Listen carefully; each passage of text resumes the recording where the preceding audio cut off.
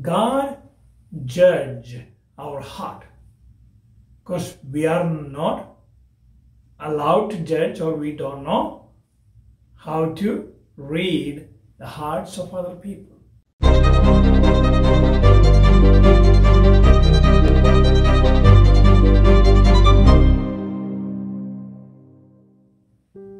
Good morning, family and friends.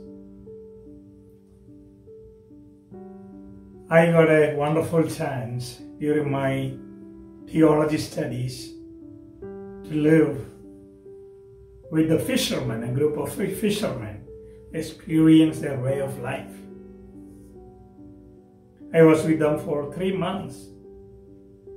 I remember in the evenings, they will take this huge net, it's called drag net, and go around and put it in the sea.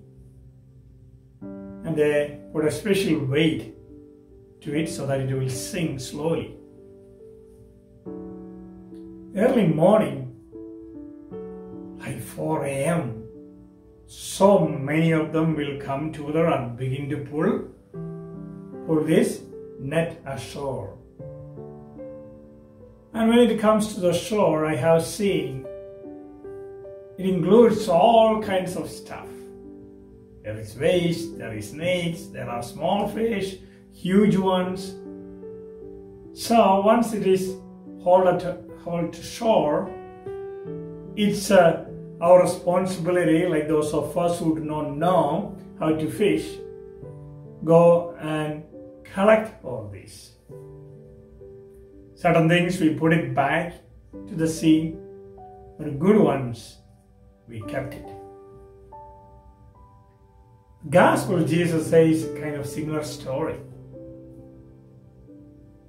Always there will be a separation between good and bad. But who does that? It's God's work.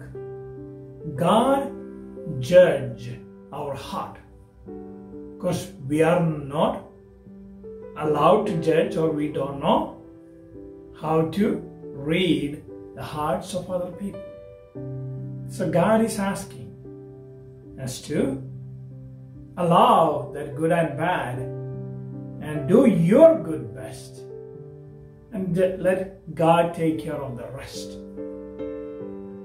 Sometimes we wonder and criticize why all these evil things happening, why all these sufferings, why the church or our leadership doing such and such things, why this war and terrorism and killing, why can't God just take control of all these things?